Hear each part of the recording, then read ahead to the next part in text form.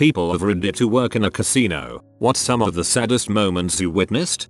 Former poker dealer at a casino. An older gentleman started to have a heart attack at the table. I called the floor person for assistance with the call button. Paramedics rushed in, etc. All within minutes. In this instance I am instructed to keep the game rolling by the floor person as he whispered in my ear. 2 hands are dealt and played and a player at the table requested the heart attack guy get moved somewhere else as it is disrupting the game. Another player asked to have his chips picked up and call for the open seat because we have a wait list. I was disgusted. I saw a poker dealer have an epileptic seizure at the table. The paramedics hadn't even arrived before players were complaining about getting another dealer or requesting a table change, while the dealer was seizing on the floor next to them. A guy blew his retirement and had to go back to work. He was a retired postmaster and went back as a delivery driver. Oh no.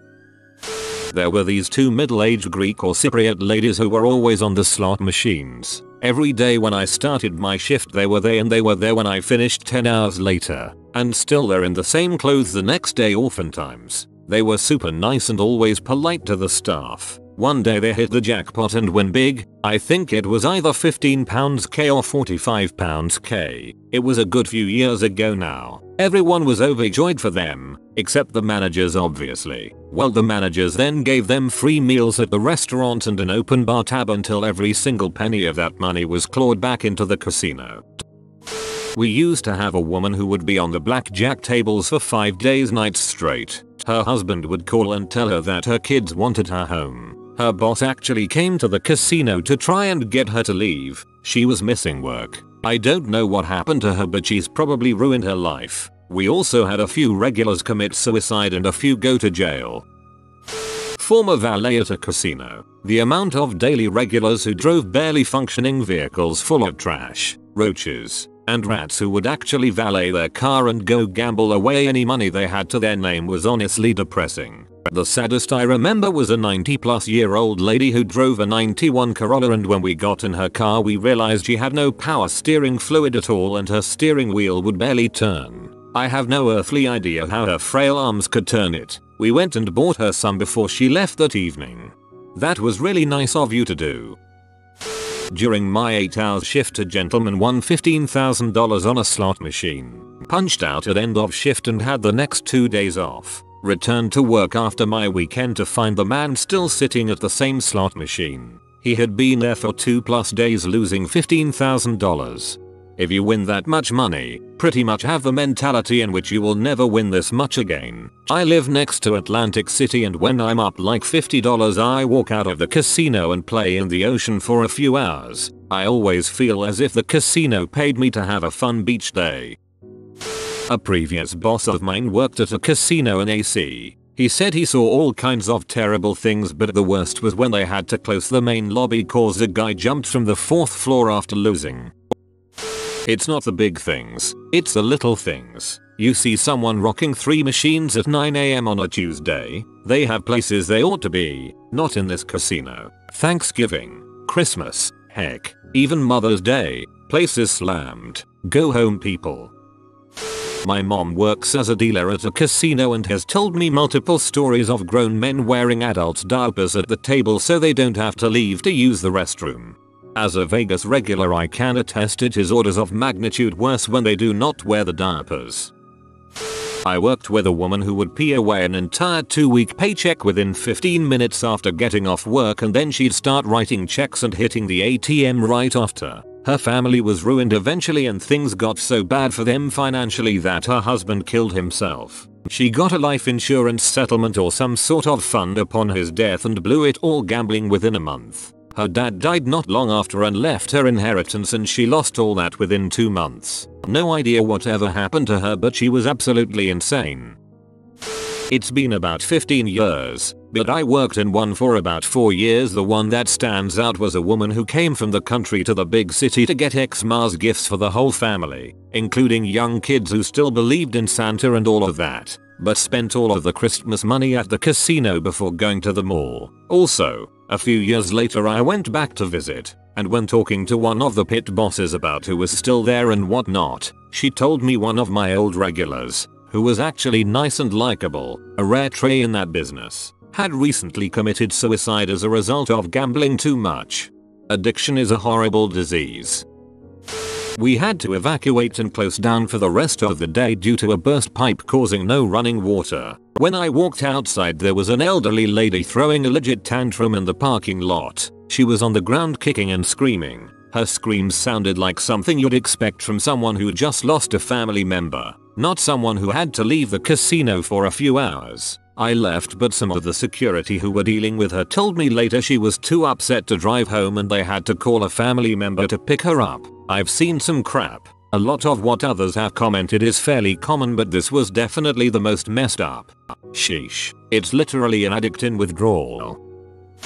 Grandmother, mother, and daughter heading to the casino by car from 2 hours away. Mother had a postcard to get a free cast iron pan for showing up.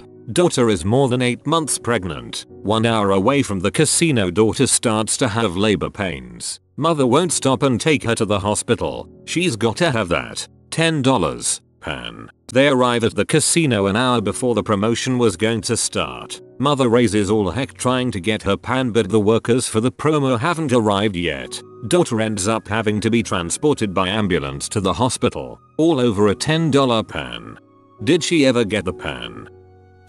In general, people who come for the first time and are super nice and friendly. They don't care about winning or losing much, just came to have fun. They come back a few more times, then after a few years they are regulars that don't smile anymore. They don't laugh. They don't count their wins, just their losses, and sweat every comp point they earn and act like gambling is their job now and the focus of their life. I've seen more than one person have this happen to them. The other saddest thing is when a regular stops coming in and their spouse comes out and tells us they passed. We're almost family with some of our regulars and it hurts to get that news.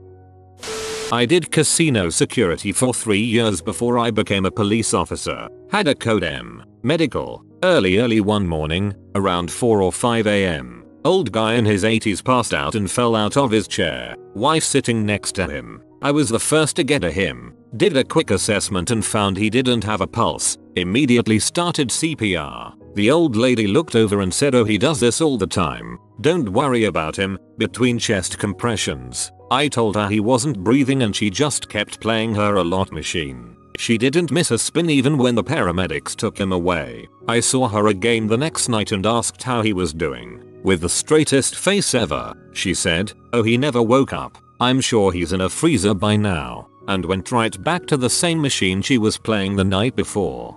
That reaction sounds like 20% gambling addiction and 80% bad half-century of marriage.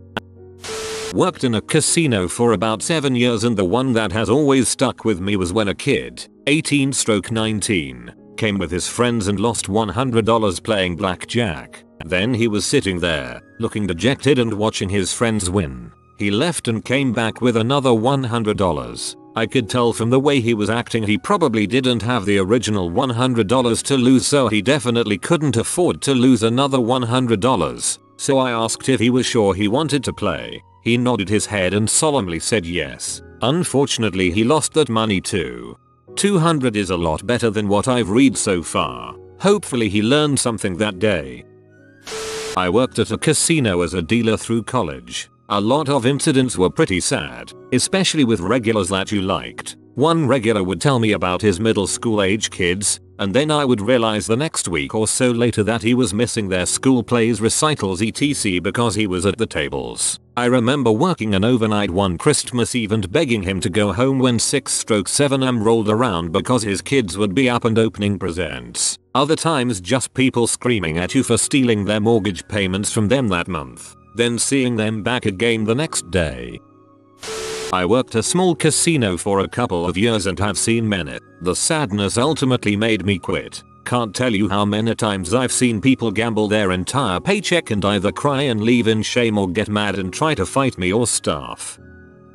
A bit late since there's been so many comments, but nevertheless I got something. Not a worker, but had an uncle addicted to gambling. Worst thing that happened was he used all of his money, lost his job from it, begged for more money which led to him going to the casino again to spend it. Then he went homeless, and any money that went to gambling again. A vicious cycle where he slept on park benches and spent any dime on gambling at the nearest casino. Found out all this one day when he walked by my house with a huge beard, looking like he hadn't showered or eaten in a long time. Good ending. Eventually his mom, my grandmother, took him back in when he begged for a place to stay. I now live with him. He works a full-time job with nice pay and doesn't drink or gamble anymore. Not the best at managing his money at times, but it's safe to say he's far from where he started. I don't work in a casino, but live near Atlantic City. Seeing unattended children playing near the entrance to the casino floor where children aren't allowed. You brought your kids to a casino where kids aren't allowed and just left them in a hallway. I went to a casino for the first time a few years ago with a group for my mother-in-law's birthday. There were signs everywhere stating that it is a crime to leave children unattended in your car in the parking lot. Pretty freaking sad.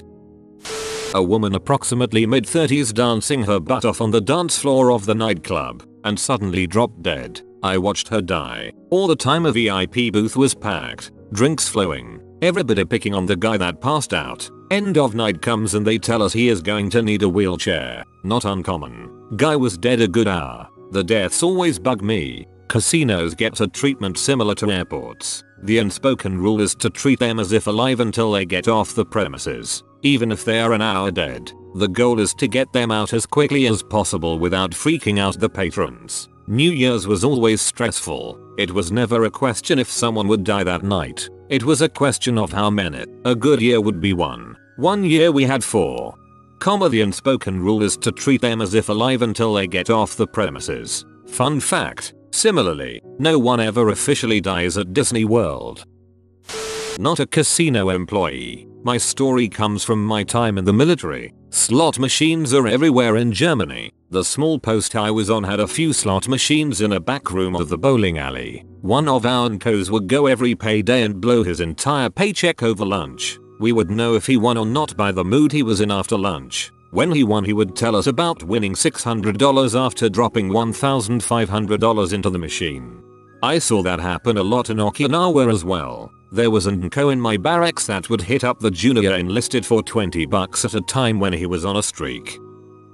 A couple that used to come gamble at a casino I worked at killed themselves after losing too much money. Same casino had a patron whose son came in to tell her to stop and that she couldn't keep gambling the family's money away. She would easily lose over $10,000 on a lot of days she went in. You get pretty desensitized to the plight of the gambler at your table, but the double suicide and the yelling son stuck with me. Had a player in higher limits whose wife came in telling him that they needed to go to the hospital. Apparently their son had a stroke. He was still there by the end of my shift.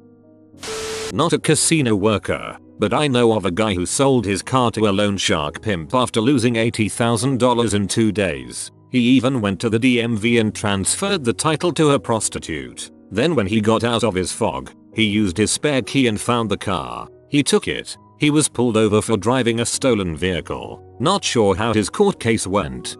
Whoa, talk about your dangerous liaisons.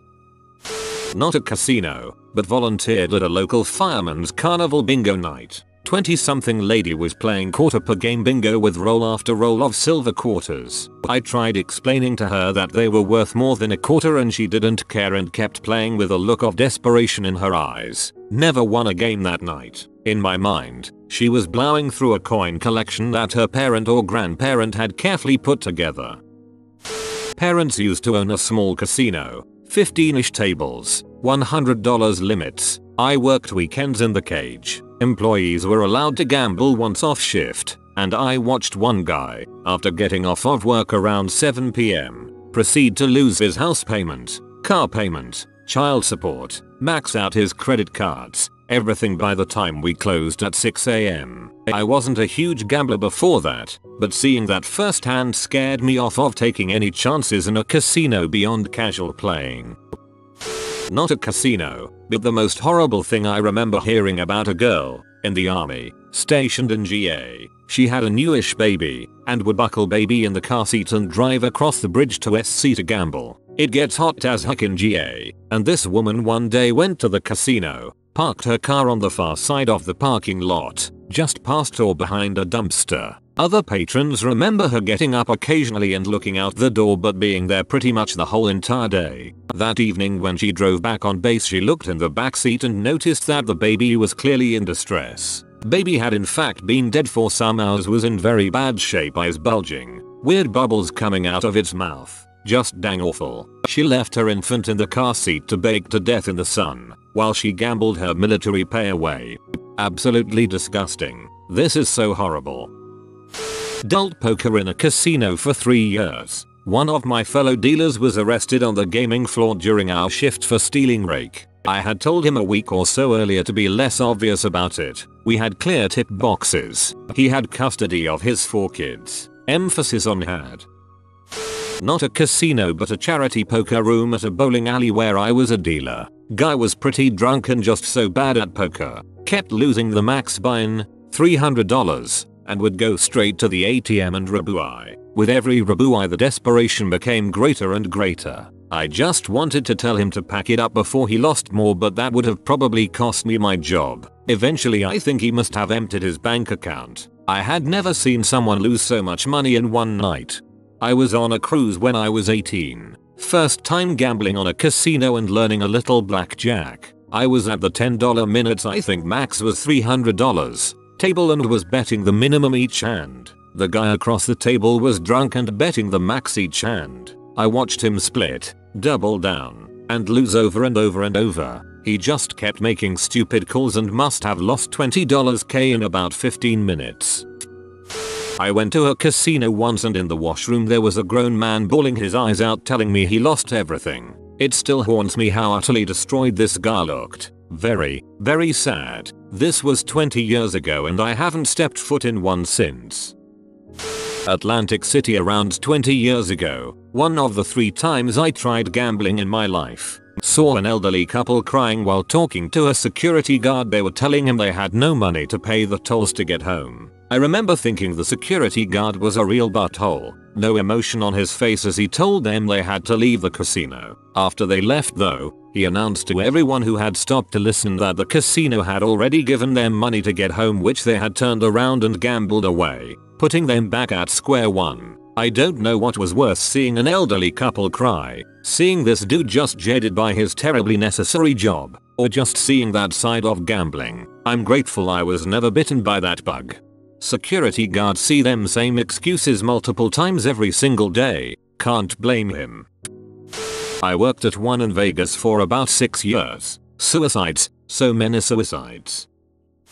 Z, not a casino story. However, in NC gambling hasn't always been legal. A few years ago I was helping manage a local grocery store and we had a regular. She was always pleasant, always got her things and left quickly, until the scratch-off dispensing machine was installed. Within less than a month she went from chipper old blonde lady to the strange wrinkled witch at the scratch-off machine. She'd spend her entire month's social security within a few minutes, scurry to the next store to test her luck and come back to me. It was an everyday thing that came out of nowhere. She spent her brother's prescription money and begged me to sell her a Powerball ticket because she might win him some chemo and he'd be thankful. Needless to say, that was one of my last lottery sales.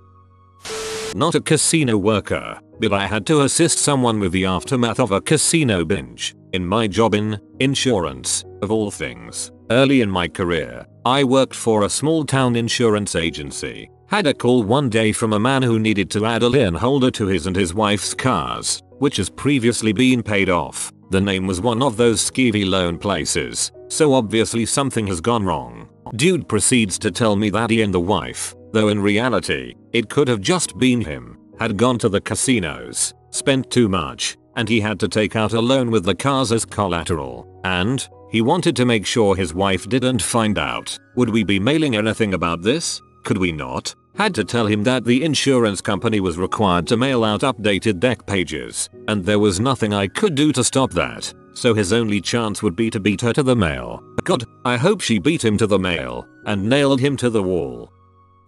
My dad worked at a casino and still went there and gambled away all our money and ran up credit card maxes. My parents made probably regular middle class money, yet because of him we lived poor. Don't work in a casino, but I go to a smaller casino here in Vegas where a lot of locals go to play. Lady hits 40k on a keno game. After she got paid out, she was walking around giving all her friends and people she chats with $100 bills. I left shortly after because I just go to buy smokes and play my change here and there, so I'm not sure if she played more that night. About a week later she was in there playing every time I went in to buy smokes, so I'm sure that money disappeared quickly.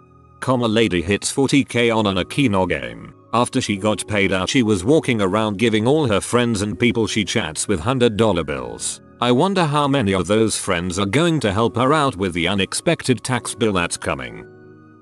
My wife worked at the gift shop of a casino a few years back. From the store you could see the majority of the main floor. She noticed a guy sitting at a slot machine for the majority of her shift, and he was still there when she went home. She comes back in the following morning and the same guy is still there playing. A few hours go by and he leaves and goes to the bathroom. Not 30 minutes pass until there's managers and EMTs rushing to the bathroom. Turns out the guy had lost all of his money and savings on that machine and decided to slit his wrists in the bathroom. The whole thing really shook her up for a few days after it all happened.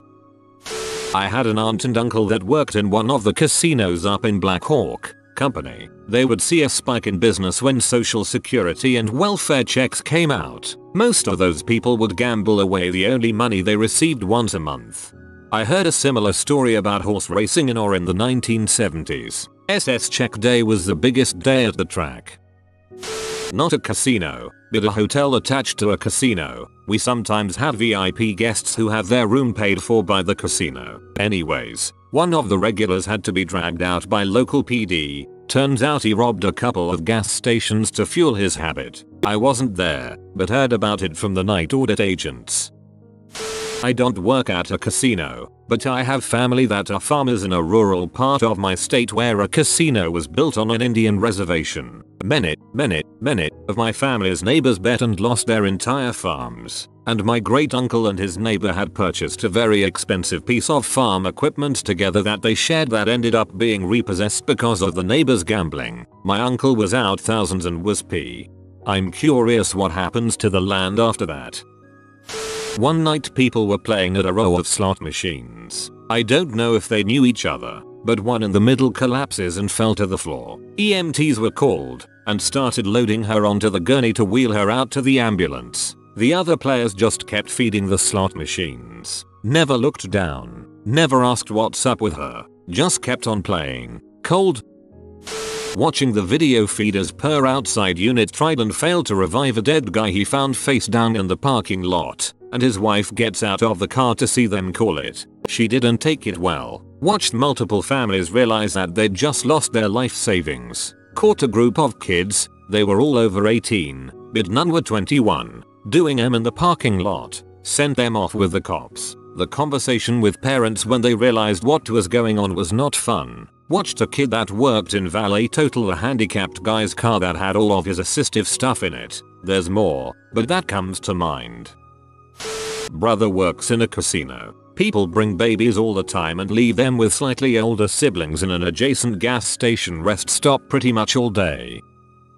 I know I'm late to the party, but I have one that has stuck with me. 5-year employee at a casino. An older couple, 60s, would come in 5-7 nights a week. The casino term is they are avid experienced players, addicted. She would go upstairs to play slots and he would play cards downstairs. A sizable group of executive level casino employees made their way to her machine and asked her to have a quick word in private. She refused to leave the machine. They attempted a game to ask her to speak in private, but she very forcefully declined to leave. She demanded to know what they wanted, so one of the members let her know that her husband had a heart attack and he was being rushed to a nearby hospital. Her response, "Give me his wallet," and went back to the machine. Broke my heart, even when I think about it more than a decade later. He died that night. She didn't leave until the next morning. About 15 years ago, I was a bar manager bartender at a casino. I had a lot of regulars. I got to the point that I knew what drink people wanted and how often they would want one, and what they would switch to based on wins or losses. I had a regular family that gambled together, a father, mother and daughter, who was about my age. After a year or two of seeing them come in at least once, sometimes twice a week, we got to know each other pretty well. The parents would always try to set me up with the daughter. She wasn't my type and I was in a relationship at the time, so I always let them down easy. Anyway, it came to pass that the father got diagnosed with terminal cancer. Mother and daughter came in way more often, almost every day, complaining of the high medical bills every chance they got, how the father was suffering so much, etc. I felt so bad for the father, knowing he was dying of cancer, and instead of having family there for him, they were at the casino spending money that may or not have been needed on medical bills and end-of-life care.